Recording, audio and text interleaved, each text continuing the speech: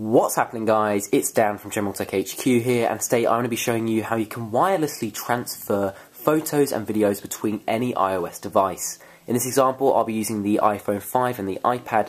I hope you enjoy. So the only additional thing you will need for this process to work is an application called PhotoTransferApp.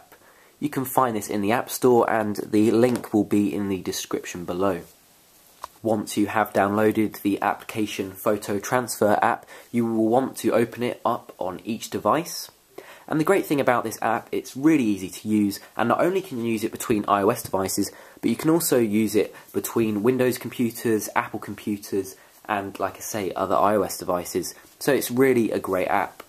After that, you're going to want to make sure that both your iPhone and iPad or whatever iOS devices you're using are on the same Wi-Fi network.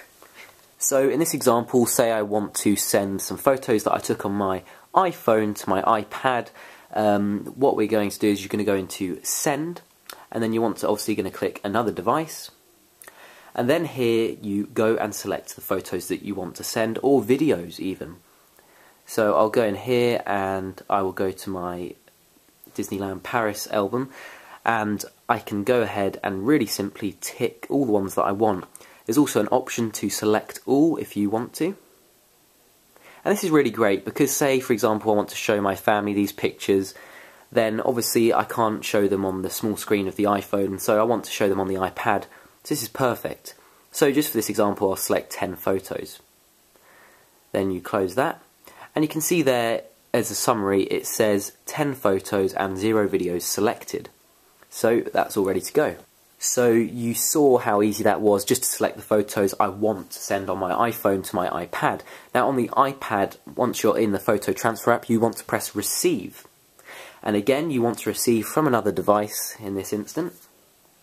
And then it will try and find the iPhone. So once your iPad or whatever iOS device you are using has found the other iOS device, it will pop up right here, if you can see. It has recognised my iPhone. And then you're going to want to press Get Photos and Videos. So you do that. And you can see there also on my iPhone it now confirms that I'm connected to my iPad. So that's just some extra confirmation there. Then here is where you go and transfer. Now before you transfer, it's going to automatically transfer obviously onto your camera roll, but in this situation you can also make a new folder. So let's do that now. So just by pressing the Add button up here, you can create a folder. Let's call it Paris. Okay. And press Create. Now we are ready to transfer. So we press the transfer button, and there we go. Now you can see on my iPhone and my iPad, on both devices, it's showing a progress. On the iPhone you can actually see the physical picture going into the iPad right there. So here we are transferring 10 photos, and I'd say it does each photo probably in about 3 seconds or so.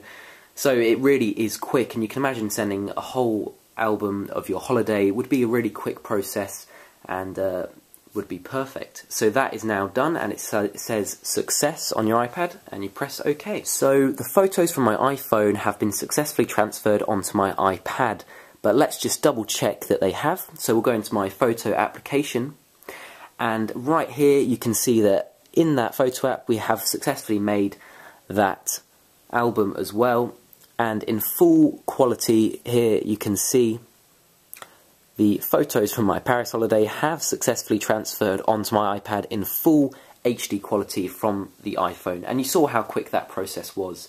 If this video has helped you and you have gone on to go and get that Photo Transfer app, remember to give me a thumbs up, and just make sure you're subscribed for lots more Apple and iOS videos. I hope you enjoyed.